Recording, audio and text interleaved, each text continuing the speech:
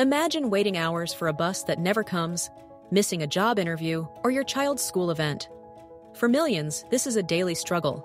But VIA is transforming that reality into a brighter future. Meet co-founder and CEO of VIA, Daniel Ramot. One of the ways we think about what VIA is doing is getting people out of their private car and into public transportation to help us reduce congestion, combat greenhouse gas emissions, and climate change, and advance equity.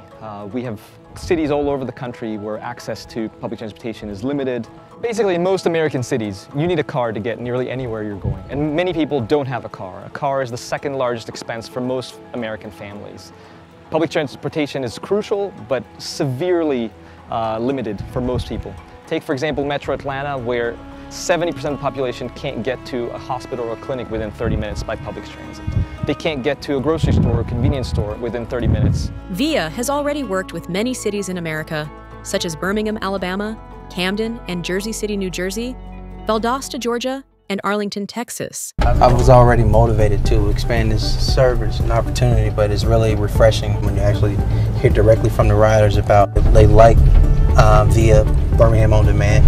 It's important that we continue this service, but we continue by expanding it as well, making sure more people have opportunities to get from point A to B, especially to work, to the grocery store, to hospital. So VIA and technology today allows you to solve all of those problems. We have energy efficient vehicles. It's a flexible model that allows you to adapt based on where people and the need actually are. Busing can be obsolete for a city like us. We don't have the density to warrant big buses coming through our cities, but y'all fill that middle ground. I wasn't so sure at first because it was something new, and I love y'all.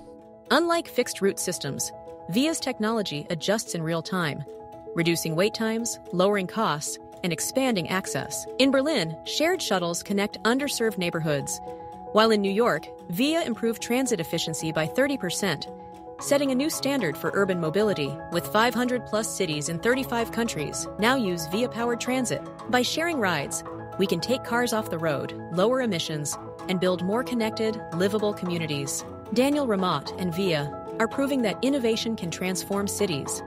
Their mission is to create a sustainable, connected future where no community is left behind. Learn more about VIA's mission to revolutionize urban transit and how you can support a sustainable future at ridewithvia.com.